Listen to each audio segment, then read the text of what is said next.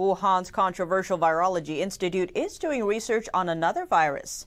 And this one could be even more deadly than the CCP or Chinese Communist Party virus. It's called the Ebener Lake virus.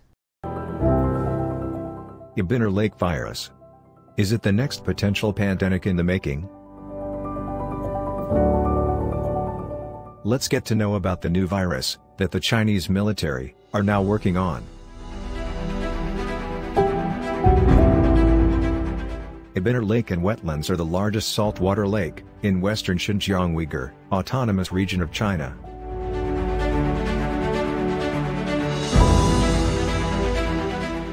The lake is located within the Ebener Lake Wetland National Nature Reserve, near the border of China and Kazakhstan.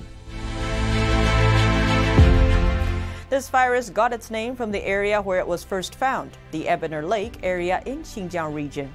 It was isolated from a certain type of mosquito there. This is the first time the Ebener Lake virus has been studied, though it had previously been found in nature.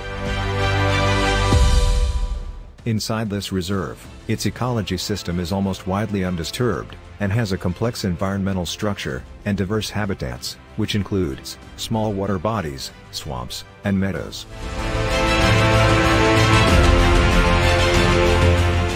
At present, there are hundreds of species of birds and wild animals along with various plant species have been found in this reserve.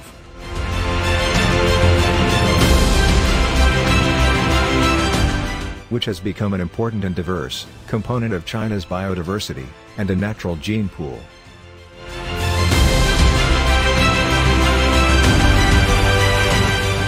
Over the years, in addition, Ebener Lake is used as the main gathering area during the migration period of birds in Central Asia, where it provides a suitable habitat and ecosystem for mosquito breeding and a virus vector host cycle.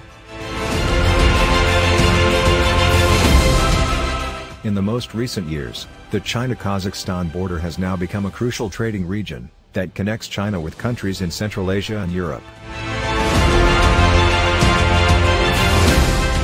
As a result, trade and travel across this region have shown rapidly increase the potential risk of the introduction and exportation of vectors and their related diseases to other countries across their borders and the wider world. Now let's dive into the Ebener Lake virus debacle, to which the Chinese military is working on, at the Wuhan Institute of Virology. The Ebener Lake virus was isolated originally from Culex modestus mosquitoes in 2013 in Xinjiang in China. The new infection doesn't come from bats or seafood like the CCP virus is thought to. Instead, it's mainly transmitted through mosquitoes or ticks. Culex modestus is a species of blood-feeding mosquito. To gain practical insights into the potential risk of the Ebener Lake virus in the region and the wider world,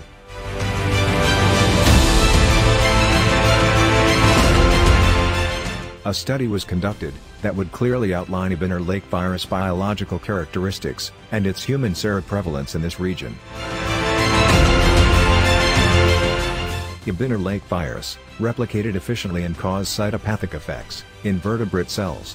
The survival rates of the Ebener Lake virus challenged mice were 0 and 20% when vaccinated with viral concentrations. Scientists there discovered that mice are easily infected by the virus and died within 5 to 9 days of catching it. The new virus also caused problems almost everywhere in the body. The infected mice lost weight and showed mild symptoms of brain swelling. The virus also attacked the rodent's central nervous system, blood, liver, spleen, and other areas.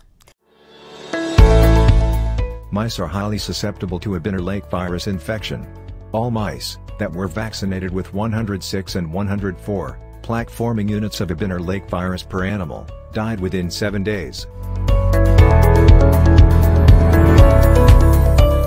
The infected mice show clinical signs of illness, displayed as decreased appetite, weight loss, ruffled fur, general weakness, mild encephalitis, and death.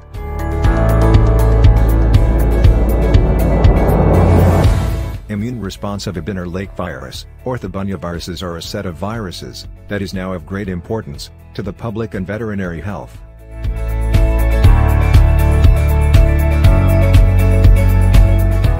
At present, studies are being carried out, with the aim is to identify the pathogenesis and the host immune responses of a bitter lake virus in mice, as an animal model.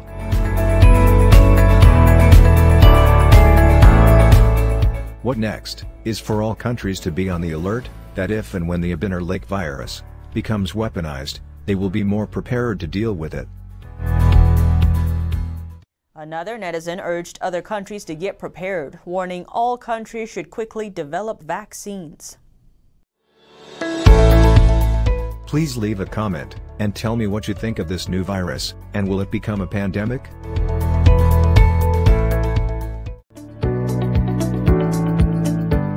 Medical disclaimer. This video content is not intended to be a substitute for professional medical advice, diagnosis or treatment.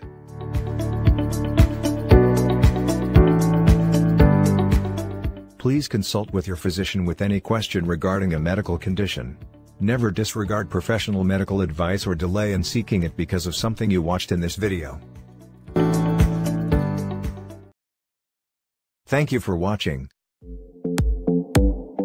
Please like, subscribe, and comment. Click the notification bell so you'll be notified when a new video is published.